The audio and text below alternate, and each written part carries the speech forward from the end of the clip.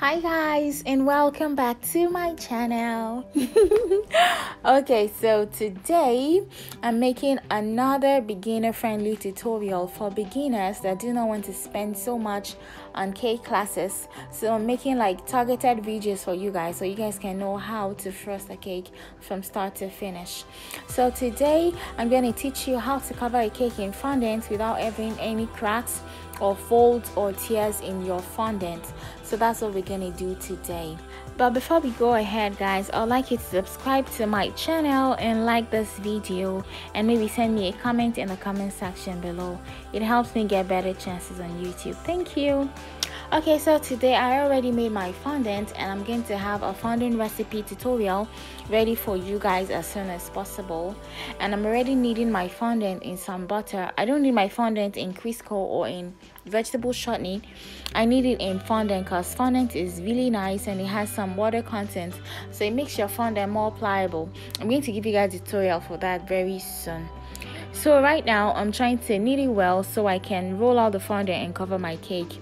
And I already covered my cake in white chocolate ganache, because white chocolate ganache or dark chocolate ganache are the best, in my opinion, the best base for your fondant cake, because it gives it this really nice, like amazing smooth base before you cover your cake in fondant.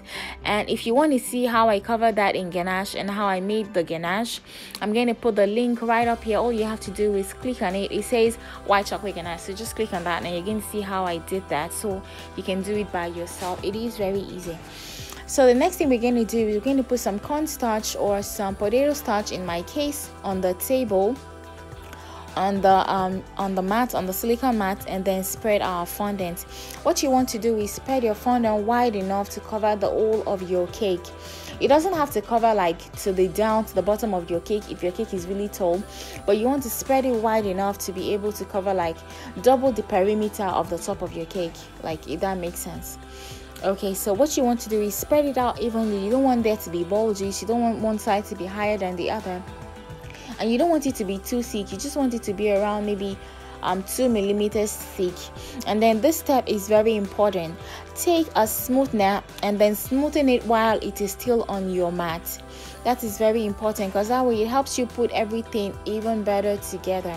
So the next thing we're going to do is begin to lift our fondant very fast. This step has to be super fast, because if you're not fast enough, your fondant is gonna stretch.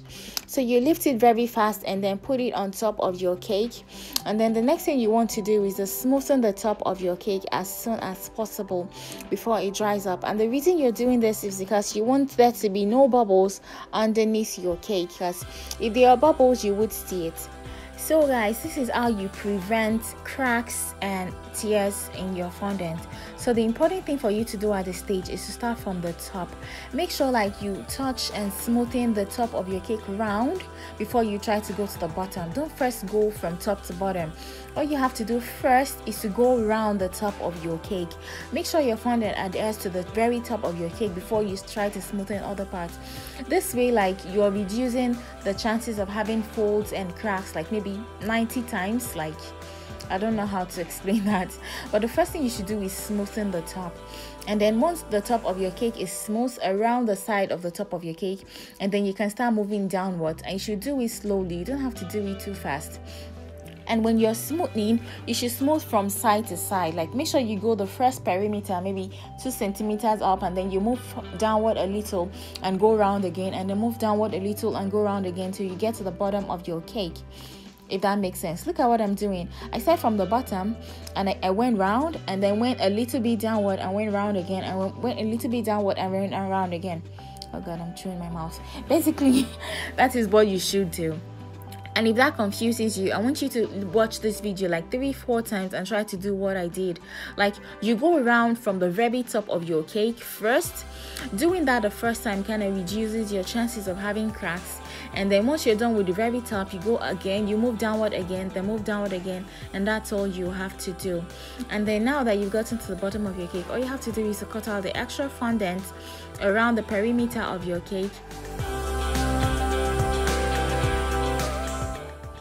And then try to smoothen it as much as you can. and that's all. Like, you have your cake perfectly covered in fondant. If this kind of like confuses you, I want you to like turn off the volume of this thing and then watch it like 2-3 times and look at what I did with my hands, and that will make it way easier for you. And then all you have to do is smoothen, and then you're done. So if this video was useful to you, could you please give me a thumbs up, and could you please send it to someone you know that would like to learn cake decoration but can't really afford the prices cake decorators charge and everything. So thank you guys, and I hope you enjoyed this video, and I will see you in my next video. Thank you so much, and I'll see you.